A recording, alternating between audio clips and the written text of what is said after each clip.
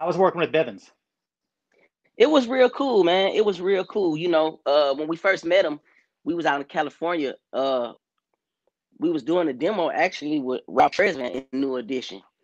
And we saw Mike, and he had a situation going on with Motown where, you know, he was getting his own BFT imprint or whatever. And he took a liking to us, and the rest is history. He signed us and sent us back home. And before we knew it, we was in the studio with Dallas recording Aisha and Playground.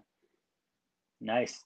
Now, working with Motown, did you get to meet any of the legendary acts, like maybe any Temptations, for example?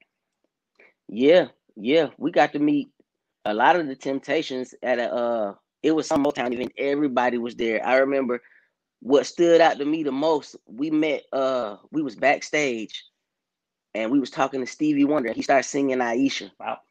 Oh, no. And he was like, man, yeah, he started singing Aisha, and he was like, man, I love that song. My daughter's name is Aisha.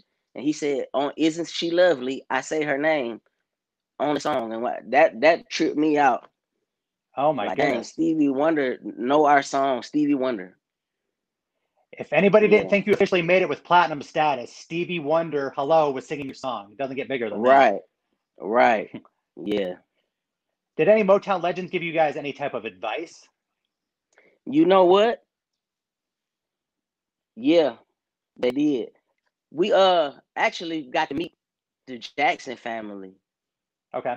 And we went out to eat, and it was their mother, Catherine Jackson, Jermaine Jackson, I think Randy Jackson. It was a bunch of them. You know, it's a lot of them anyway.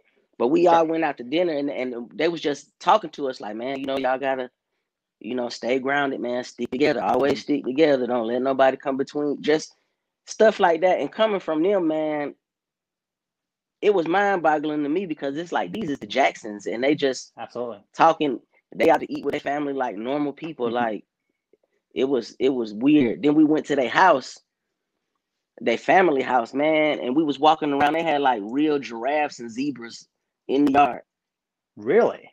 Yeah. So this is Michael Jackson's family, the house he grew up in, correct? Yeah. So I understand. They had a giraffe and a zebra in the backyard. In the backyard. Nice. Did you get a chance to feed the giraffe some lettuce or anything, or? Nah. That's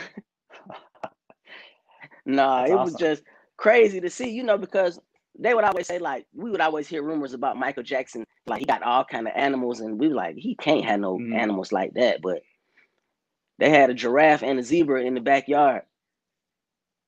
Crazy. Yeah. So you knew, even though you were so young, you still knew the opportunity you had, and, you know, the people you're surrounded by. Yeah. And now I don't really think we understood it being so young, but now looking back, it's like, wow, man, that was a dope experience. I bet, yeah.